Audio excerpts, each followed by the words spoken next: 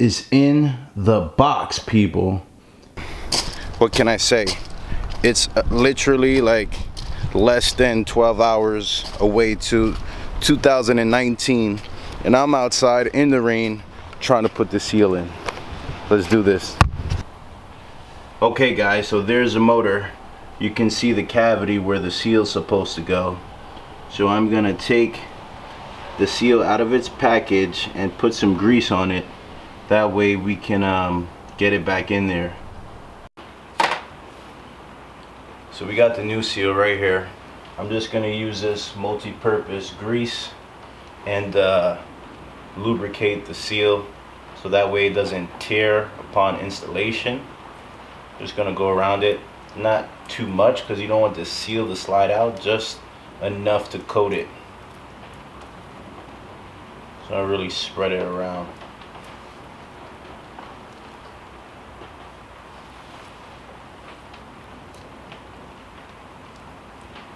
Then also you want to coat the inside as well. Just run some grease in there. Regular automotive grease is fine. You might be able to use WD-40. Just put some in there.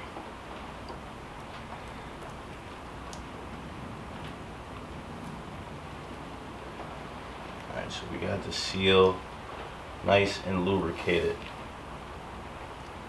I'm just gonna use some grease and put some on the crankshaft as well.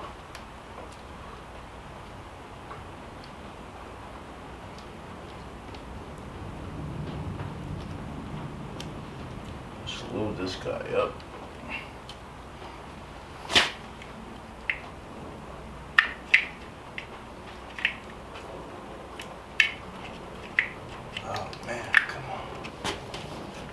So this piece actually looks like a tool that you're supposed to use.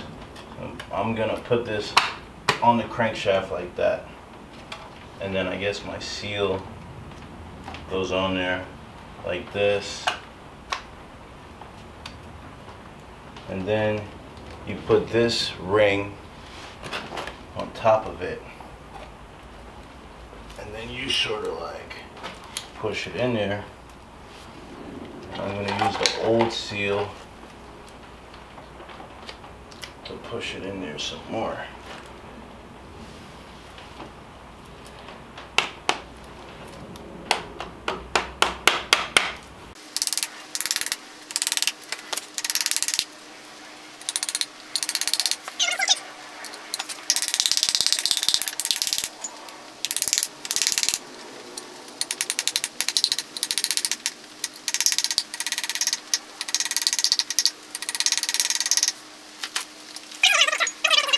A lot easier. I gotta get this plastic ring out now. Now you guys can see the seal is in there pretty good. This side went in a little far. I hope that doesn't cause any issues, you know. But yeah, this is a tool. There's a diagram that's actually showing you what to do. It looks like you're supposed to have another piece like a cup. You see, that's how it shows you. That's how I figured this white piece was a tool. Okay guys, so the next step is to install the flywheel. There is a special tool that they use to lock the flywheel in position so you can torque it. I didn't buy the tool. I'm gonna try to use a pipe with a breaker bar on the front to hold it. And there is a dowel pin right here. So we got the flywheel. You guys see how it looks. It's pretty light compared to the original. So now let's see if this has to go on a specific way on the dowel pin. So if you look at the back, one of the holes are slightly larger. I don't know if you could tell on camera, but one of the holes over here in the middle is slightly larger. So that one goes with the dowel pin.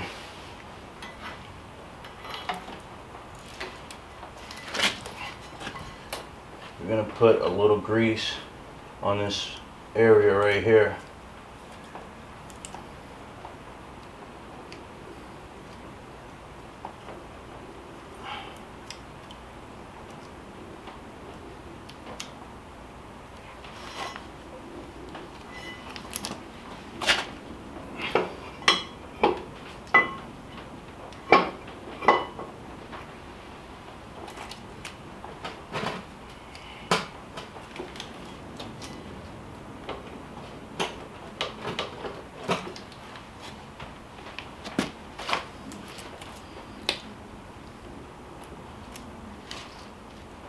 Try my best to line the holes up.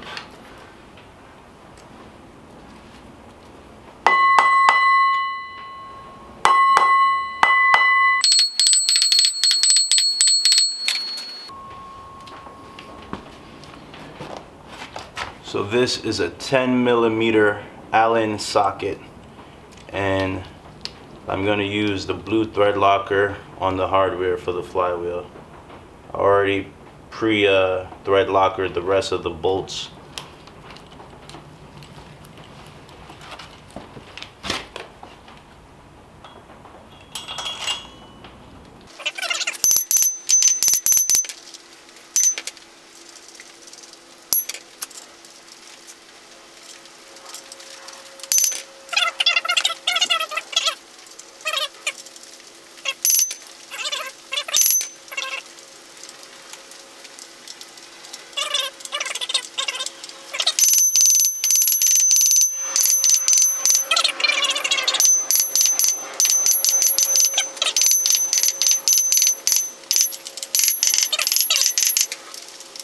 Clutch components. Okay, so basically they told me to use thread locker, and they said to inspect the flywheel, and they also said that if you plan on racing your engine, use the best hardware available. So I would suggest, if you were building a race engine, you call ARP and probably get some ARP flywheel bolts. Alright, so now that we have it at bottomed out, we have our torque wrench here. I already preset it on 120 Newton meters. It's on 120.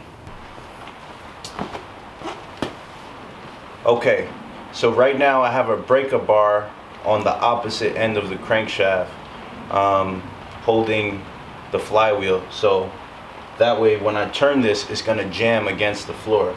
And as an extra assurance so that the motor doesn't turn, I'm gonna use this flathead and brace it against the starter. So I got my snap-on 120 Newton meters, and we're gonna crank this thing.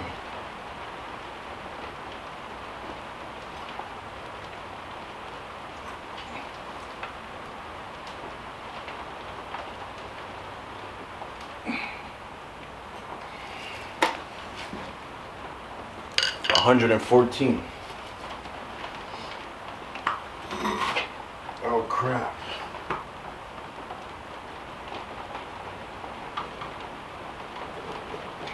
It's moving the motor.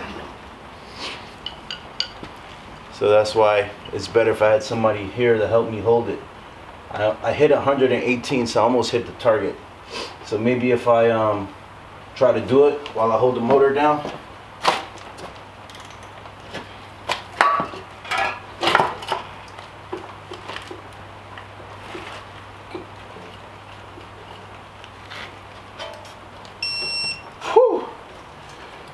I got one. That wasn't easy.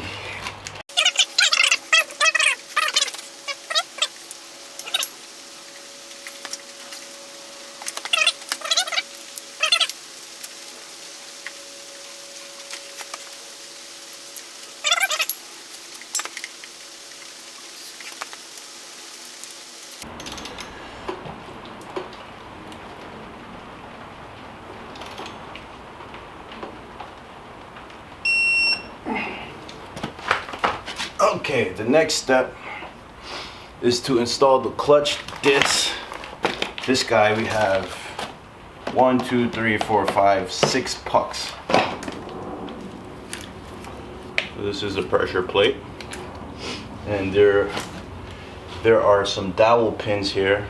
One right here, one right here, 3 dowel pins that have to line up. So I'll just try to like test fit it before I actually do the clutch part.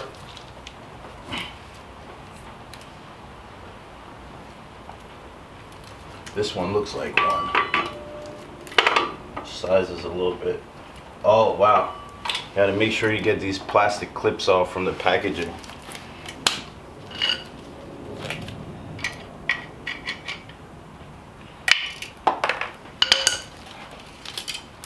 Alright. All the plastic clips are off.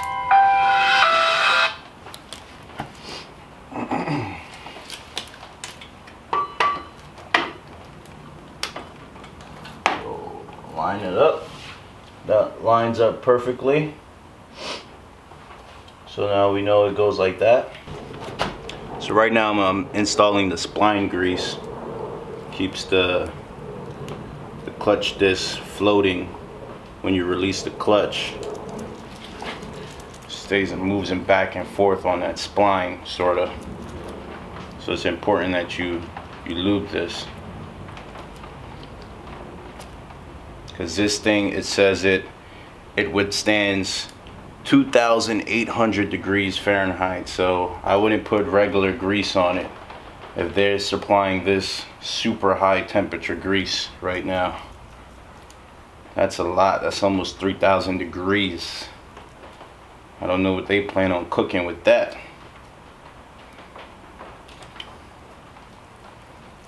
Alignment tool as well.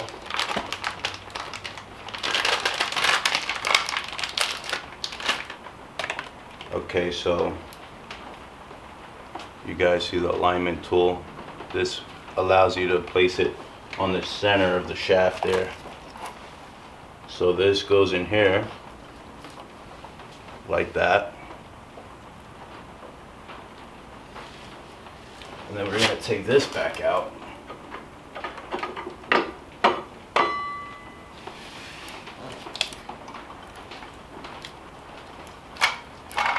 Just place it in any random spot, it doesn't really matter. The important thing is that you sit the clutch alignment tool on this shaft right here in the center. You see? That way we know it's aligned. And then take your pressure plate, making sure you align your pins. It goes on top.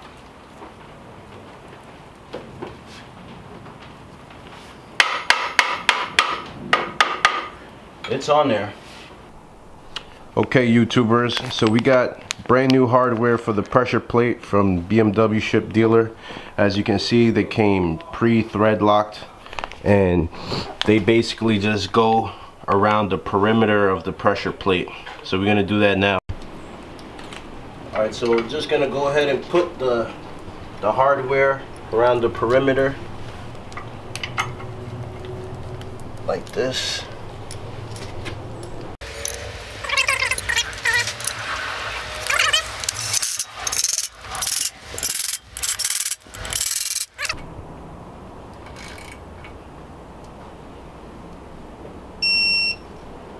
Number 2.